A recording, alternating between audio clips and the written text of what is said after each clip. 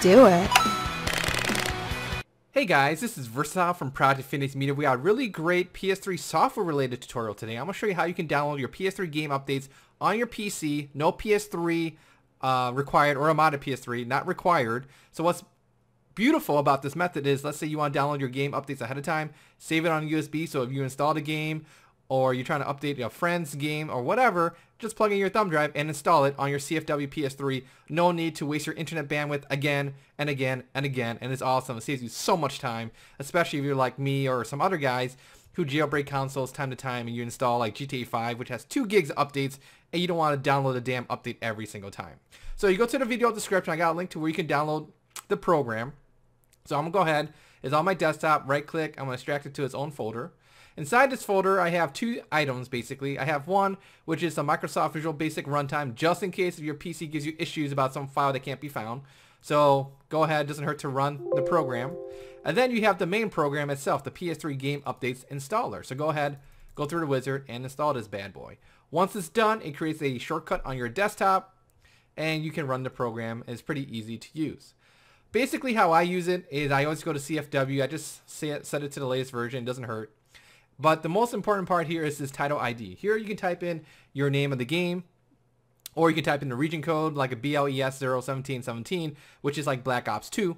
But let's say, for example, that I was interested in, I don't know, like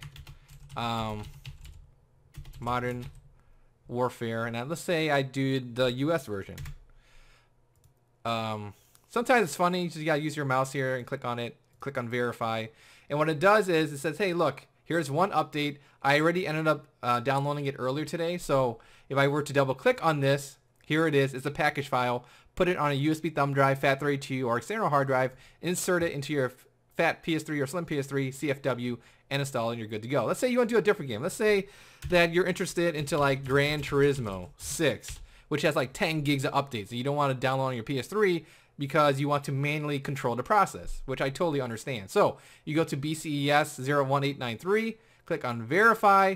We see that here's a list of basically 10 gigabytes of updates from 102 all the way down to 122. So if you were to double click on each file here, you will see a download. Let me just show you guys how that works. So here is downloading. So I can say, oh, and you can queue up downloads too. It will download like 2 at a time. But let's say I don't want to do this, so I can say right click and cancel the download, and then it's ready to go for queuing. So let's say that's real nice. You download a whole bunch of updates, go away for a while, come back, and it's all done.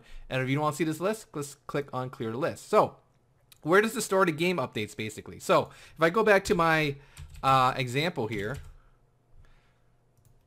verify, we see that I already downloaded it. All you gotta do is just double click on it basically, and you're good to go. And that's how I pretty much use this program. There's this other folder here, like this this game folder thing, but I don't really use that. And I just basically use this to verify, to clear. Here it's like expanding the list and stuff like that. And CFW 4.55 works perfectly fine, even though I'm gonna like rebug 4.80.dex. And that's pretty much it. That's today's video game tutorial. If you guys have any nitpicky questions, leave a comment here on the YouTube page, and I'll get back to you as soon as possible. Once again, thank you for watching. Take care. Bye.